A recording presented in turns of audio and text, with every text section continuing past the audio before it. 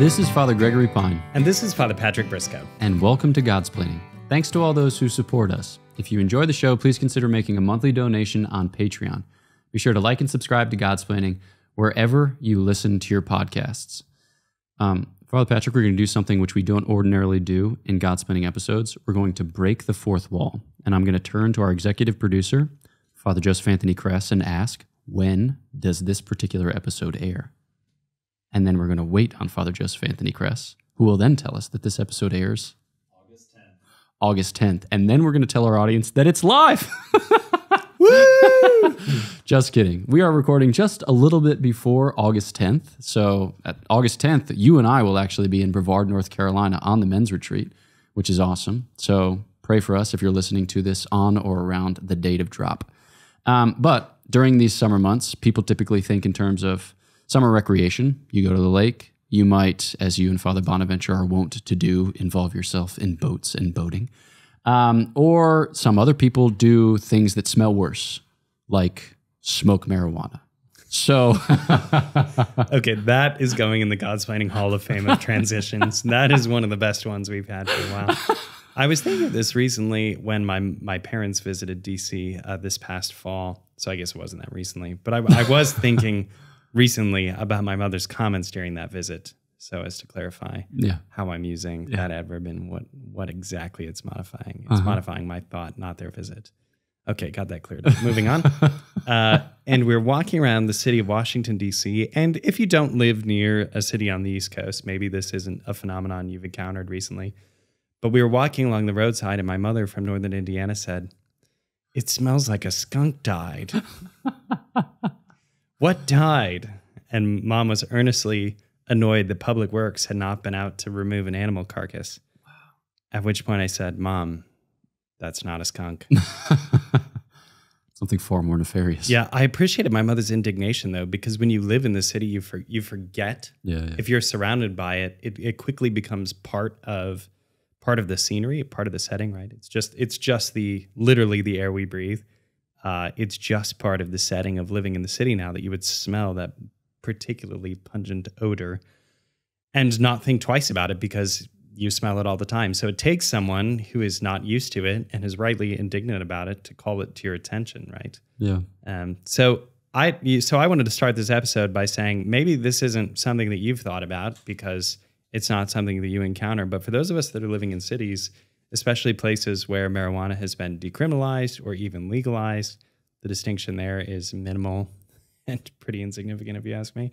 But it's worth talking about because it's affecting so many spheres of public and civic life. Yeah. So that's what I would say. Yeah, and I think too, there's a kind of general tendency, it seems, in the United States in the 21st century towards legalization or decriminalization writ large. So there's, just a kind of push, and we're trying to reflect upon it as a polity. I don't know how well we're doing that or how well we're hosting the conversation. So this too could be part of hosting that conversation, just to try to make a determination about a substance which is debatably good or bad. It might be fixed in your mind. It was probably fixed in many of the minds of our listeners as to whether it is good or bad. But still, on the public level, it's debatable. And so I think it's good to be able to have these types of conversations so that we can form the habits for hosting these types of conversations, because I think that's what politics or that's what civil life is supposed to be about, is having good conversations about things that matter so that you can come to something like a consensus or at the very least a working solution. Okay, so when talking about marijuana, we've already referenced the main kind of targets, as it were, of the public debate. One would be personal consumption, and then the other would be legalization or decriminalization. So maybe we just think about personal consumption first, and then we can gesture towards the latter issue at the end.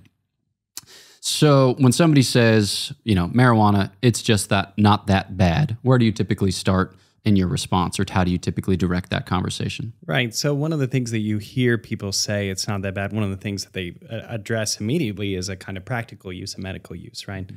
Like they indicate how substances are used to control pain under the supervision of physicians, which at the beginning of a conversation, right, you hear that and you think, okay, we've got some kind of medical authority overlooking a controlled substance, and if it's helping someone who is suffering, immediately any person with any kind of compassion begins to be sensitive to the suffering of the other person and would be more open-minded perhaps to various ways to alleviate that suffering, right? So if marijuana or other marijuana-based products can help alleviate the suffering of people who have cancer, I think most Americans are going to be interested in that debate. And then you have the kind of broader cultural phenomenon. We're talking in terms of personal use, so separate from a medical use would be just a recreational use. Mm-hmm.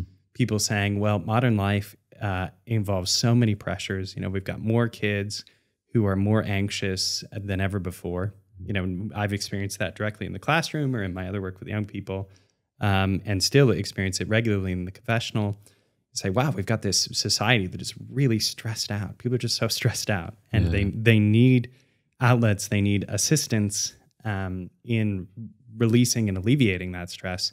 And if access to a controlled substance can help alleviate the pressures of modern life, then we should think of that and innovate through marijuana or marijuana-based products in order to help address people's anxiety. Mm-hmm. So those would be the two places where I've heard people start the conversation saying, well, they could envision either medical use or a kind of personal recreation use because the demands of life are just so heavy and people need to lay down those demands of living. Yep. And I think there are some people who make those types of arguments in good faith. They're just thinking about this issue or they're just thinking about that issue, and they do see it as a workable solution to attain to whatever end that they've described. But I also think there are people who do that perhaps in bad faith. You can't make that judgment insofar as you don't have access to the interior life of your anonymous interlocutor. But there are some people who are just trying to get the door open so they can stick their foot in the door and then they can swing the door open later. So this would be like you sometimes see this in the abortion debate. People will say, well, what about cases of rape and incest, which are less than 1% of cases in which an abortion is sought? But usually, if you were to legalize in whatever pertinent situation, if you were to legalize abortion for rape and incest, it's going to be universally available in short order, maybe limited to, the first trimester, but still, it's headed in that direction. It seems like everything was headed in a worse direction up until very recently when it was repealed, and it's like, oh my gosh, I have to reevaluate the way that I think about this. Okay, so good, yeah, to kind of start from that vantage. And I think that a lot of people in those contexts, they'll point to the alleviation of pain, the experience of peace, or of mild euphoria. But what you often don't hear described in those conversations are the negative side effects of marijuana use. So I don't know if you have favorite negative side effects that you like to highlight in these conversations. Maybe we can start with those. Well, I mean, obviously the fact that it's much more addictive than tobacco. I think that needs to be said, right? Because everyone wants to pretend that you're free from a substance until, in fact, you realize one day the substance is actually controlling you. Mm-hmm. So I think that the demand for use needs to be really considered and seriously discussed. I think another great concern is the fact that regulation makes it very hard to realize how controlled or not a dose is, right? Mm-hmm. And so now in some places that would be countered by people who are moving towards regulation, right?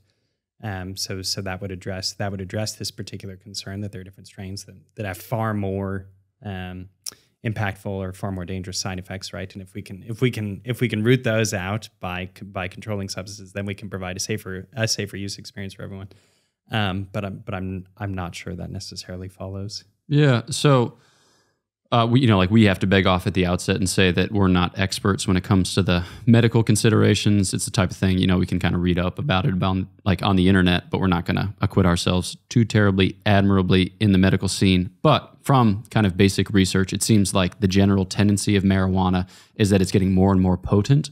You'll see some people who will say that compared to 40 years ago, there's about 30 times as much THC in marijuana, like recreationally available marijuana, than there was in yesteryear.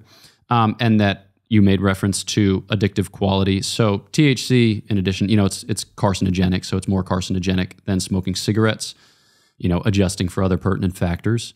And then there are also these negative side effects, which some people, have vague notions that they're out there saying, but which are documented, which are proven, that it, in addition to, in some cases, producing peaceable or otherwise euphoric feelings, can also produce just the opposite, like paranoia, for instance, or like, brain abnormalities, or like, I'm just going to take a quick look at a couple of things that I wrote down. So like anxiety, psychosis, you'll see these things kind of written up.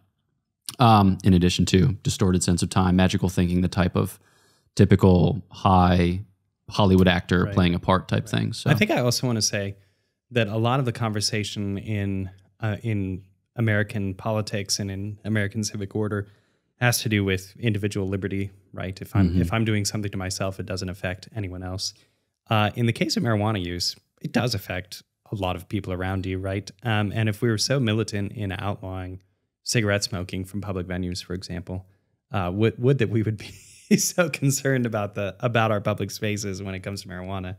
I started off with the anecdote about my mom just noticing how many people in DC smoke publicly, openly, and I find it quite intrusive. So I don't think we're actually talking about something that only affects someone in a private sphere of their life. We're actually talking about something that impacts the public square immediately, both in the fact that I have to encounter what it is that you're doing when I walk down the streets of DC, but also these side effects which affect different citizens, affect the body of the whole. Yeah. Insofar as when one suffers, they all suffer. Yep.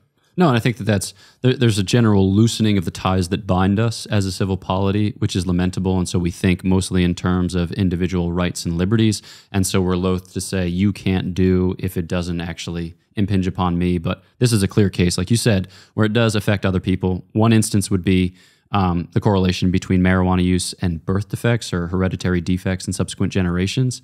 Another would be, like the association of marijuana use and then crime and homelessness. So this is not causality. It's just to say correlation of a certain sort, but just anecdotal evidence, talking with policemen who work in big cities.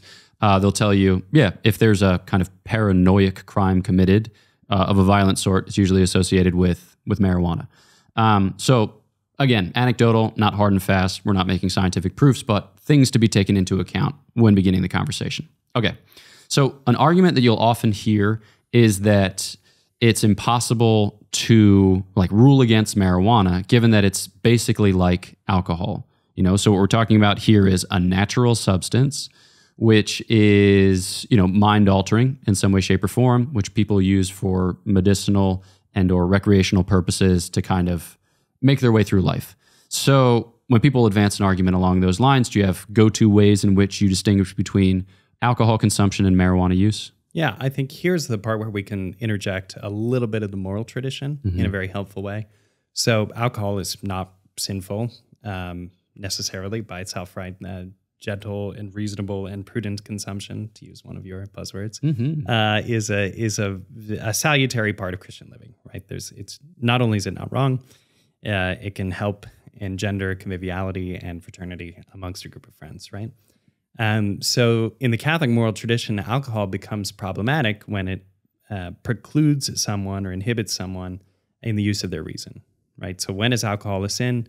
Well, when you've had so much that you're actually drunk, right? That you're not able to exercise clearly your faculties of reason. So something analogous can be helpful. Something from that conversation of alcohol can be analogous when we're talking about what is the actual moral difficulty with using marijuana. It's when you get to a point that you're so high that you're not able to use your faculties of reason, then we have the same level of sinfulness, a grave sin actually, that we would have in excessive alcohol consumption. So I think that's a helpful place to start, so as to give what would be what I would consider more objective moral shade of the situation. Yeah.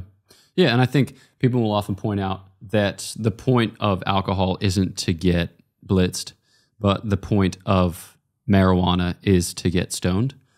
So there's a kind of different logic with which you consume. And I think that there are telltale signs of that logic that are just kind of built into the substances themselves. So people often say they're both natural.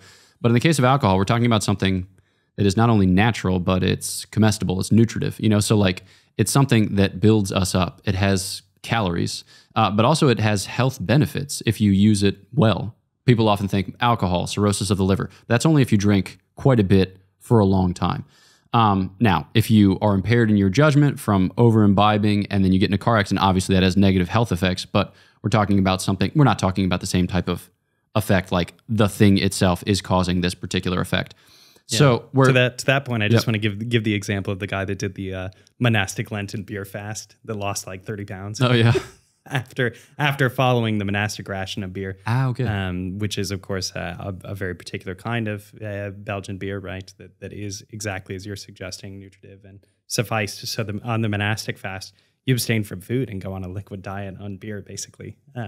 Anyway, so it can be a healthy thing when done in moderation. Yeah. And I think I've forgotten who, but it was an abbot of a monastery in northwestern Europe during the late 19th, early 20th century, who had like a particularly weak stomach and I think was on that fast for any number of years. So a great spiritual author, maybe Blessed Columba Marmion, he looks at the man at the controls who nods.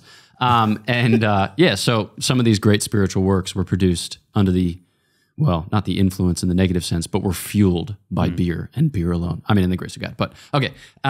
So other things that what I find helpful in making this distinction are that there's a kind of spiritual atmosphere to both substances, and they're very different, right? So we think about, in the Christian context, we think about the sacramental or like liturgical overtones, especially of wine, but we think about it as a kind of entry into life, an invitation to a richer form of existence or a higher plane, but not in the sense of escape. Whereas I think our association with marijuana is typically escape. I'm sure you can engineer the THC or the CBD levels in such a way that it gets you to like that precise location that you hope to attain. But again, using the substance in the ordinary fashion, I think it's meant to kind of vacate or to kind of eliminate an experience of humanity. I don't know what your thoughts are on that.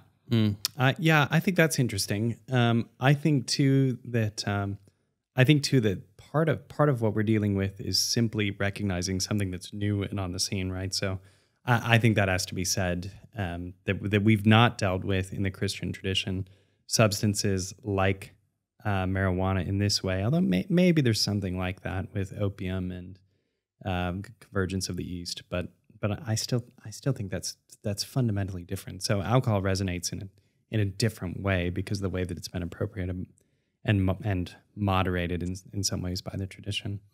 Yeah, and maybe that's a good like jumping off point to approach the temperance movement, because there have been people in the past who have thought that any consumption of alcohol is execrable, and that as a result of which it should be banned or outlawed from the civil polity.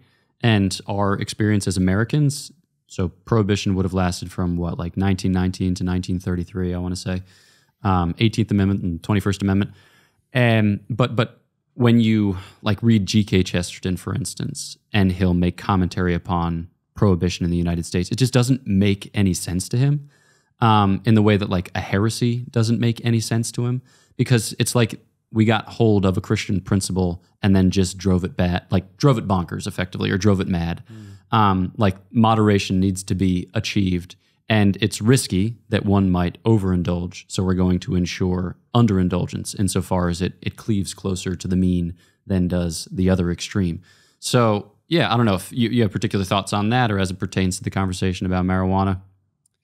I don't know. Yeah, I don't know how helpful that is, because I would be for a kind of temperance movement against marijuana. Because I want to draw the distinction and say what's different here. Yeah. Okay. So maybe because when it comes to marijuana, I think that what we had 15 years ago, before the wide legalization or decriminalization that has swept the nation, was a better set of circumstances, because we've seen an increase in crime. We've seen an increase in driving under the influence, now with a different controlled substance, but nevertheless driving under the influence. And then just like a kind of widespread zombification of younger generations who stand to suffer more from it in terms of the negative effects that it has on their brain. So yeah, I think this is the real crux of the problem. This is the hardest of the objections to those who would argue, as we are arguing, against its legalization or decriminalization. So we got to grapple with it. Right. Social conservatives are always, in every circumstance, always, everywhere, all the time, right about the slippery slope. So just to make it absolutely clear that I completely believe that, I used a few words that would indicate that that's an absolute principle. And I think we certainly see that in this case, where where we see a societal standard that is being lowered, and it's only going to successively be continually lowered. Like it's not going up. And when you have something like decriminalization, which is, as I already alluded to, basically a nonsensical distinction from legalization. When you have something like decriminalization, you begin the erosion for the societal standard. I mean, we've seen this in marriage. Name any issue, right? You've already referenced abortion. But when we begin to give up, when we begin to look away from the goal, or from what the proper desired goods are for a society, you only see erosion. You only see a decrease in social mores. So for me, I have a lot of objections to even decriminalization, because I think it initiates a slippery slope that's going to continue to eat away at general social expectations. Yeah, what you said there, it has me thinking that maybe we are remiss to not speak more vehemently and vociferously of the goods of alcohol consumption, not in the sense that we're encouraging people to over imbibe again, or to let rip the bacchanalian revels. But like, okay, so we mentioned it on a kind of physical level, that there are health benefits when you partake of alcohol in moderate fashion. So like your doctor might recommend that you have a glass or two of red wine for heart health. It's also, it's associated with the lowering of cholesterol. It's associated with like bone density health. It's associated with a variety of different things. And that depends, of course, on the type of alcohol that you're partaking of. But yeah, I mean, there are things that have been proven in scientific studies, all the way down to like reducing the risk of type 2 diabetes. Cool. Okay, so but we're not material reductionists. We don't just leave it there at the physical level. We want to say something more than just, okay, weed and alcohol are different, and like this seems worse, and this seems to be a part of our culture, so we should defend it, even though we're not entirely sure why. I think there are real goods to be had, and I think that people sense them on a kind of instinctual level. So maybe we can mine some of those. Like, what's your experience? Good. So, so I mentioned a couple already, right? With alcohol, conviviality, right? It'll lighten the mood. People have a drink and they're able to relax. So part of the tension in entering into a social moment is just not knowing how you're going to be received by someone else. It's always a risk to put your heart out there, to enter into a conversation with someone else, and especially if you're in a setting you don't know, where you don't know a lot of people, where you don't know everything that's at risk in the social engagement. A drink can help because it will remove those things which inhibit you from revealing who you really are, right? That's bad if you're not a virtuous person, because what's going to come out are not virtuous things. But if you're a virtuous person, when you let your guard down, people see the good that is in you. So I would say conviviality. Another one is the same effect that people sometimes desire from marijuana use, right? Which is being able to relax, to de-stress a little bit, right? You come up from work, you pour a glass of wine, and you're able to ease the burdens that you've been carrying from the day. So I think that release of tension is at play, which is one of the things that people desire. Yeah.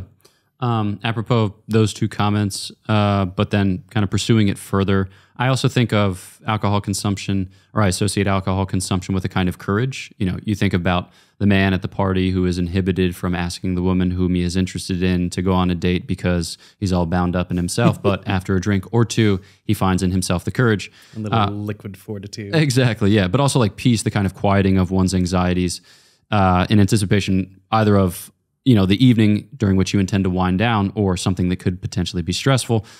So we can rely on it too much. We can lean on it as a kind of crutch. But an instance that I think is revelatory of both of these uses or both of these dimensions is that this was told to me by Father Timothy Danaher. I didn't fact check it, but he's a sage man. He said that the Roman legion was typically issued, however many units of wine. I don't know what the measurement was. Let's just say like a skin, exactly, a skin of wine a day or something like that. But on days that they were expected to do battle, they were issued 2 skins of wine. And to us, a 21st century audience, it's like, you want them going to battle drunk? No, that's not the point, right? Well, when you think about ancient warfare, the way you won a battle wasn't by total annihilation of the the army with whom you were contending. The point was to scare them off the battlefield, to occupy the territory, to utterly convince them that you were superior, such that they ceded to your claim. And when you partook of alcohol in greater abundance, that courage welled up within you, and you became the fighting fit legionnaire whom you were born to be, and that you could strike terror into the hearts of men who lay on the other side of battle. And I think that there's a sense like, alcohol is supposed to help us come into the fullness of our personality, not to vacate it, but actually to be who we're meant to be. And that doesn't mean that we should rely on it every night to the tune of 4 drinks so that we can just have a semblance of ourselves. But there's a time and a place for it, and this festivity and this relaxation, they all factor in. So I don't know, your thoughts about that? One thing that's interesting too is, if we're entering a conversation about legalization, we've taken something that was more on the periphery, and now we're dealing with something that is more central, that's more experienced in everyday life. And again, the pungent odor wafting through our streets is evidence of that. And I think just as an observational comment, it's difficult to discuss those things that are present in front of us because immediately people respond as if condemned or can't imagine things other than they are. And so I think part of this reflection about what alcohol does is it allows us to take a step back and to be able to have more freedom to discuss things that could or should be otherwise than they in fact are around us. I think a lot of times when we have discussions, thinking through things through both the lens of Catholic moral life or through our desire for a more virtuous republic, you start immediately saying, well, is it even possible? Is this ever going to be so? And it's important, I think, to cling to the ideal and to say that this is the goal, and to not back down from that, and to find new and clearer ways to articulate it. Yeah, I have one kind of like wrap-up thought on that point, and then we can transition to a final segment. The wrap-up thought is that I think in order to grasp this argument, you need to have a little bit of purchase on history and tradition. Right. I live with the man, the last place where I was assigned, who is French, and who made the argument that the vines were planted in southern France in anticipation of the Lord's coming, so that he could make best use of them for the institution of the sacrament of his blood. But there's, while he was being a little bit self-consciously precious, I think that there's a sense to it. Like, as Christians, we look to the history of the church's life as providential, and that there's, like, God takes to hand the things that he intends to use for a plan of redemption. And I think we can say that about wine in a particular way. Like, there's a real mysticism that flows from wine in the church, because God uses this token of ordinary table fellowship and nourishment to provide us with the divine fellowship and, graced nourishment, which our heart so desperately longs for. Whereas with weed, I think we typically associate it with a kind of pseudo-mysticism, where spaced out dudes recline on couches and describe the dancing mushroom fairy boot princesses who are like dancing about their heads. It's just like, maybe that'd be more like acid, but regardless. So that'd be like the wrap-up thing. And then picking up on kind of how you ended, I think that the real stakes of legalization or decriminalization, it's a question of identity. It's a question of who we are as a people, and then what our mission is. Right, absolutely. So if we want to talk about this argument that people are making about legalizing in order to control it, do we really want to say that this is such an important part of who we are, and this is such a necessary element to our happiness that we have to institutionalize it? Yeah, I'm not willing to say that. Yeah. From the get-go, and I already ranted like an angry man with people on his lawn about a slippery slope, and I'm going to double down on that right now. Doubling down. Doubled. But I do think that the conversation about legalization again has to take into consideration the ideals, what we're striving for as a common people, and then to make clear that people are arguing that they need this thing for the sake of their happiness, and to ask questions about that, because so often substances are just used as masks. And no matter how much weed you smoke, you're not going to answer the existential questions that will haunt you. And so until the smoke is cleared, those questions can't be seen for what they are. Boom. Yeah. And when you enshrine it in law, you say something about your happiness as a people. And I don't think, like, as a people, we want to say that our happiness is bound up or is obscured in this cloud. Because when you enshrine it in law, you say something about who you are, and you say something about how your future generations will come to understand themselves. And I think it's better to fight a losing battle than it is to capitulate and find that you've given up on future battles, which you never intended to cede. Boom. All right. Well, that's the time we have. So any concluding thoughts? Nah, I'm pleased with my last one. I am pleased with it too. Honestly, I was just asking you that question so that we could agree on the fact that we were both pleased. So turning then to you, the listener. I mean, we've been turned to you for the past 30 minutes, but here we go in a more intentional fashion. Thanks for listening to this episode of Godsplaining. Follow us on Facebook, Twitter, and Instagram. Like and subscribe and leave a 5-star review. If you'd like to donate to the podcast through Patreon, you can follow the link in the description or in the show notes. In the same description and/or show notes, you'll find links for merchandise and then for upcoming events. The big upcoming event that we're pumped for at this stage of the game is the Young Adult Retreat, which is to be held at Malvern Retreat House in Malvern, Pennsylvania. That'd be November 3rd through 5th. So applications are now open. You can find them at godsplaining.org. So we hope to see you there for that weekend. And then something else, not a Godsplaining event, but a Dominican Friars event that we hope to see you for is the Dominican Rosary Pilgrimage, which is to take place on September 30th in Washington, D.C., here at the Basilica of the National Shrine of the Immaculate Conception. So it's going to be a big day of preaching and praying the rosary, celebrating the sacred mysteries. All kinds of fun stuff. I was about to make a list of a variety of things that start with P, but then it seemed overly precious, and then I forgot what we were doing. So it's going to be preaching and processing and praying and partying, and it's going to be great. So it'll also be an opportunity to meet you. So if we can't meet you at one of these retreats, we'd love to meet you at the Dominican Rosary Pilgrimage. You can find all the details out for that if you just Google Dominican Rosary Pilgrimage. Okay, that's it. Know of our prayers for you. Please pray for us, and we'll look forward to chatting with you next time on Godsplaining.